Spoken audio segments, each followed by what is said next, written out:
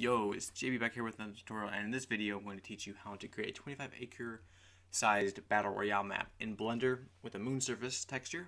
Now this is from a request that I got in a comment, so let's go ahead and jump right into it. So to do this, you want to go ahead and organize your material, so go ahead and create a new folder on your desktop. We're just going to call this a 25-acre Battle Royale map.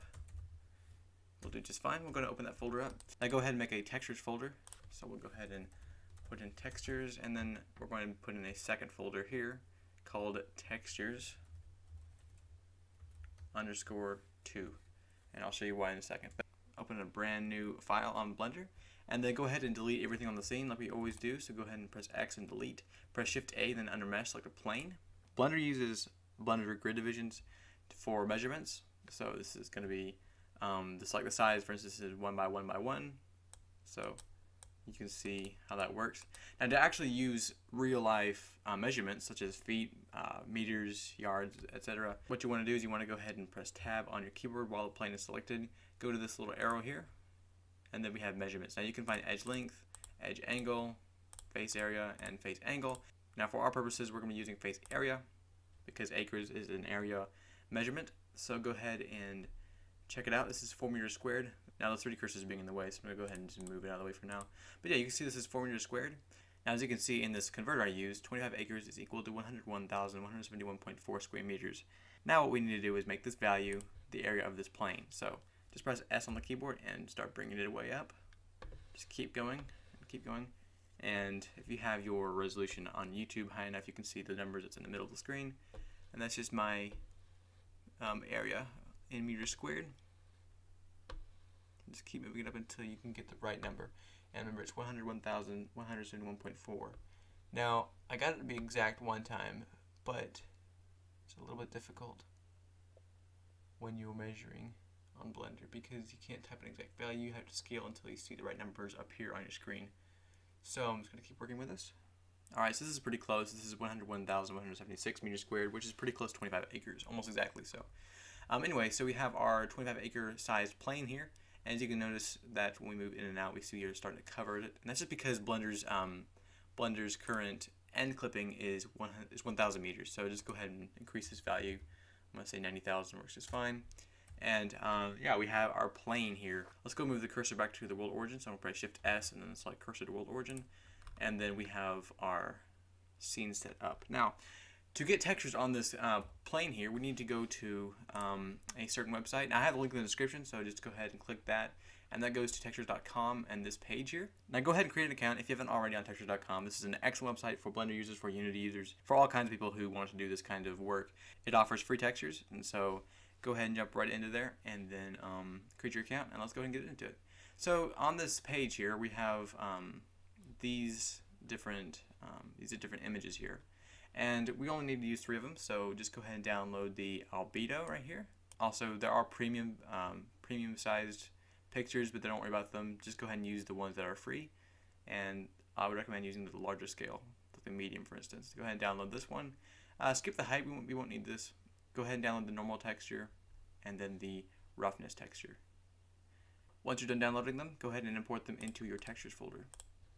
Now before we get started, let's go ahead and select our first texture here. Right click it and select the open with paint, and once you're here you can go ahead and scale this outward a bit. Now what we're doing here, we're just basically doubling the amount of texture in this picture because it's not quite enough. If you think about it, for this amount of size or this amount of size here, this is not going to cover 25 acres very well because it's just not enough texture. So now this is not exactly a necessary step, it's just it makes it look a lot better. So click the select button, copy and paste, rotate horizontally, and then this drop down menu, we're going to select transparent selection, move it over a bit, and then line it up here. Try to get as close as you can. Okay. Then we're going to select all of this, copy, then paste, rotate vertically.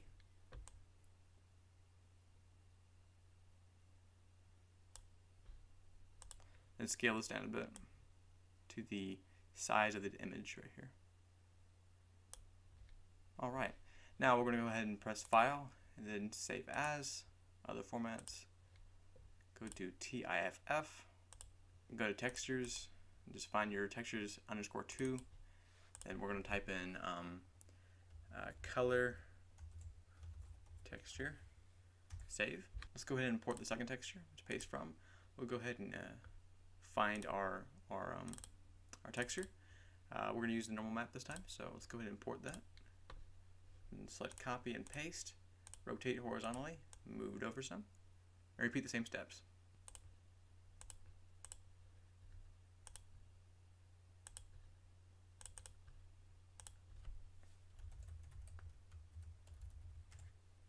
Okay, once you finish saving these pictures, you can go ahead and close Paint, open Blender back up, and then yeah, let's go ahead and open another window. I'm going to select the shader editor, press N, we won't need that, and then select the plane here, or make sure the plane's selected, go to Materials, and then select New. This is going to add in a principal BSDF along with the material output. Keep these. We're going to go ahead and press Shift A and then add in an image texture. Add another one, and another one. Then add in a normal map. Okay, so let's go ahead and bring the color value here to the base color here, and then press Open. Find your textures folder. Go to Textures 2. Open the color texture.tiff, and then we're going to press Z while your mouse is in this window. Press Z and then 8 to open render view, and you can just see your texture here. You may want to go ahead and press Shift A and then add in a sunlight just to get a general basic view on how this is going to look. So just rotate it a little bit, try to get some angle on the sun, whatever. And then anyway, you want to select the plane again and find your image texture here, open it up. We're going to go ahead and select our normal map. So just go ahead and move this node below here, attach the color to the color here, and then attach this normal to the normal value as well. There. And you can see we have a much better surface there. Now for this middle node here, select Open and then go to your folder again, find the roughness value, and then open the image, bring the color to the roughness value. And that will give you the roughness of the texture. Alright, looks like we're done with the shader editor. We can go ahead and close this window, so just close that. And now it's time to sculpt this. Now to do this, what we need to do is go to Tab, and that goes to Edit Mode, and you can see that there's only 4 vertices on this. Now as of now, if we tried to sculpt this, we would wind up having some issues because there's nothing to sculpt on. There's 4 vertices that we would move around. To put more vertices or more geometry in this object, let's go ahead and press A to select all the edges here, or all the vertices, and then we will right click the plane, select Subdivide. Now keep repeating this process until you find the number of vertices that you want. I would recommend not going too high because you're going to slow down the Blender a lot. So just find a good number of vertices. This is not enough because we're going to have these really boxy corners and things. So just keep doing it until you find a decent number of vertices, which is probably pretty close. I might want to go one more time. Okay, that's pretty good because it's plenty of vertices, but it's not too much to slow down Blender. So I'm going to go with this. I'll press Tab to exit the edit mode, then go over to object mode right here, select sculpt mode, and select the grab tool, which is right here. And you can use all these other tools. I just recommend using grab because it's the fastest and it gets the most done, I believe, when shaping terrain. So from here, you're going to go ahead and want to just play around with it, Use F on the keyboard to scale up your brush. You can use left click to move around your vertices there. See, we just made a bit of a hill right there. And yeah, pretty much just everything that you would normally do when you're sculpting an object. So this is a Battle Royale map. So the edges here are going to want to have some form of a mountainous terrain on the edges. That's because you want your players to stay inside the 25-acre map.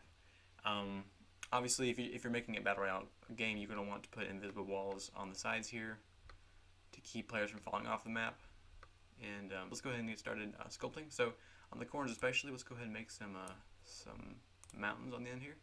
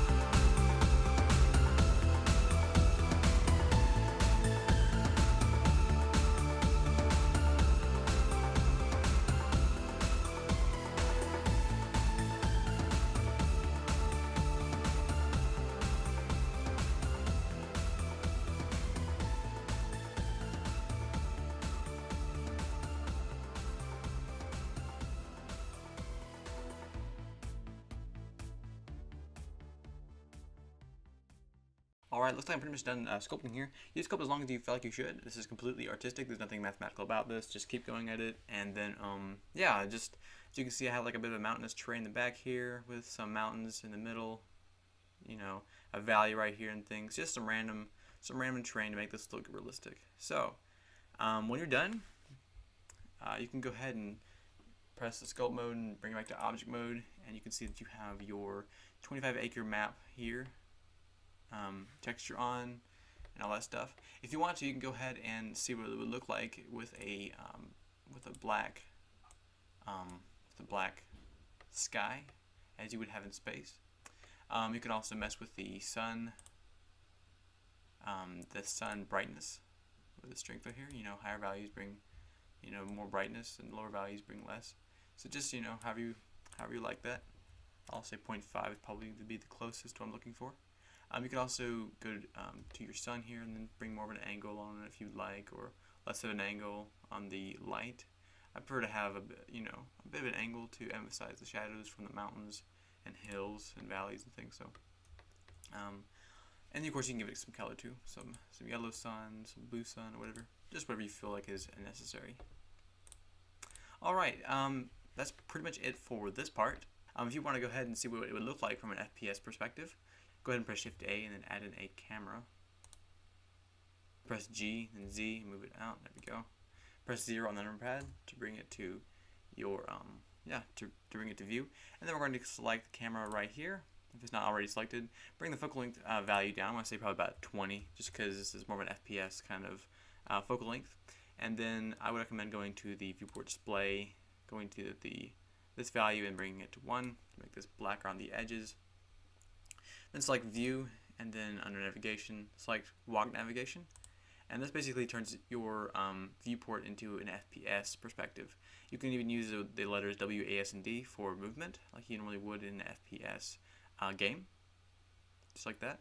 I apologize for the frame rate. It's pretty bad. I don't know why. It's just because this is loading a lot of textures along with the terrain. So anyway, holding down Shift and W makes you run, and W is to walk, and all that stuff. But yeah, this is pretty much how your train's going to look in your game as you would walk around in it from a first-person perspective. So we have our mountains in the back there. We've got our valley that we're actually currently in. And yeah, this is 25 acres of size. The material does seem to be a bit not very detailed if you're really up close to it, which is kind of an issue. If you feel like it's, if it's just not detailed enough and you'd like to do more with it, then feel free to go ahead and continue doing what we did in Paintbrush earlier concerning the sizing and scaling. Just going through, doubling the size here and then just copying and pasting and rotating and all that stuff. Yeah, feel free to do that if it's not large enough or it's not enough detail. I'm pretty happy with this. I think it looks good enough. And yeah, this is how it should look in your game. And yeah, to export this into an FBX file, what you're going to do is you're going to go ahead and make sure that your scene only contains your plane. So just go ahead and delete your camera and your sun lamp. Now, if your viewport's being really slow, then you can just go ahead and press Z and then go to 6, which goes to your solid view, and you can actually get kind of a good look on how your train looks from here. But yeah, anyway, so to export this, just go to File, and if I were you, I'd go ahead and just save this. This is save the Blender file. You don't want to lose all this work you just done. Anyway, just go to File and then go to Export. Select FBX here, and then when you go to your output folder here, I guess we'll just take it to our Battle Royale map folder, and then you can just type in, let's say, Battle Royale map, FBX, and then select the Export FBX button here, and that will export it. You can go ahead and close your Blender file, and then go ahead and find your Battle Royale map FBX, and this is your FBX file. Now you can use this file in the 3D viewer that you have on your Windows 10. You can use it in Unity. You can use it pretty much anywhere that you would like to display your 3D model. And yeah, well, that's pretty much it for this video. Hope you guys enjoyed it. If any questions, put in the comments. And if it was helpful to you, then click the like button. And if you're new to the channel, then hit the subscribe button. Be seeing you.